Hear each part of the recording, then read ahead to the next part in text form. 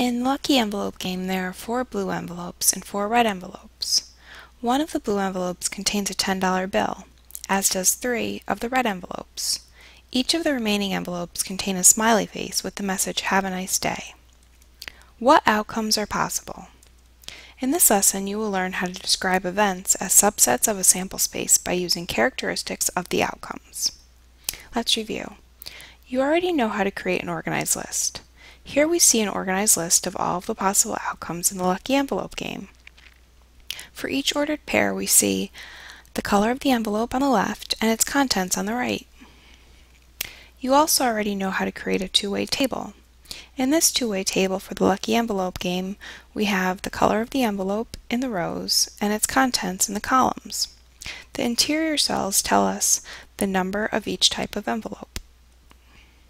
Notice that both the row total and column total sum to the total number of outcomes possible. You also already know that there are 2 types of variables. Categorical variables are the type where there are classes of things with shared traits, whereas quantitative variables are things that you measure with units. For categorical variables, the sample space can be separated into a finite number of classes. However, with quantitative variables, there are an infinite number of possible outcomes.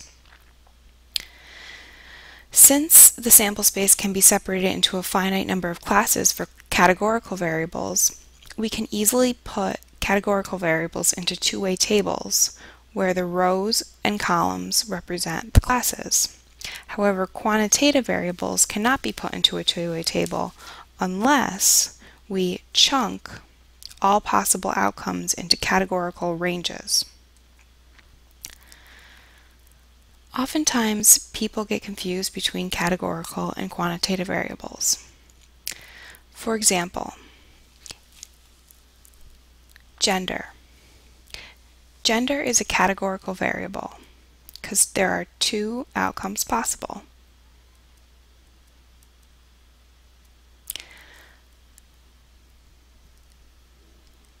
Your favorite actor's nationality is also categorical.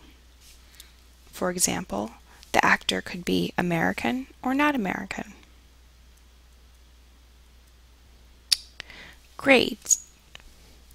If the grade was classes or categories such as satisfactory or unsatisfactory, we could consider it categorical.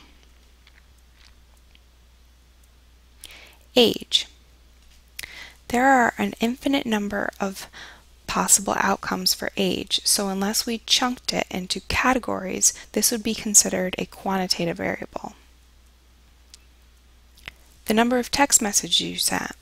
Once again, there are an infinite number of possibilities, so unless we chunked the numbers into ranges, we could not fit it into the two-way table, so it's a quantitative variable. The same thing for the number grade. Unless we chunked it, we couldn't fit it into the two-way table, so it's quantitative. Rainfall totals is also quantitative. What outcomes are possible?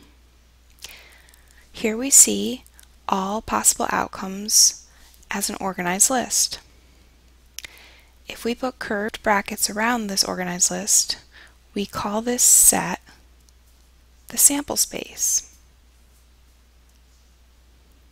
The count of outcomes in the sample space is 8.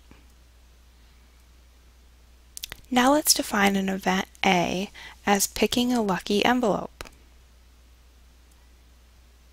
We can see that there are 4 outcomes in event A. So event A is a subset of the sample space with 4 outcomes.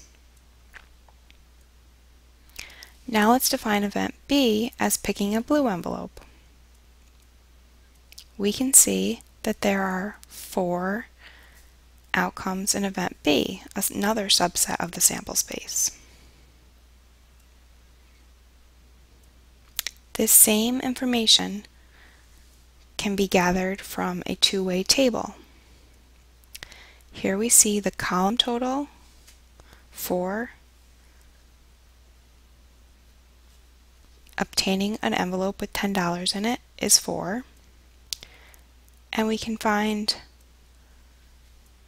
the row total for the number of outcomes in event B, which was obtaining a blue envelope, is also 4. In this lesson, you have learned how to describe events as subsets of a sample space by using characteristics of the outcomes.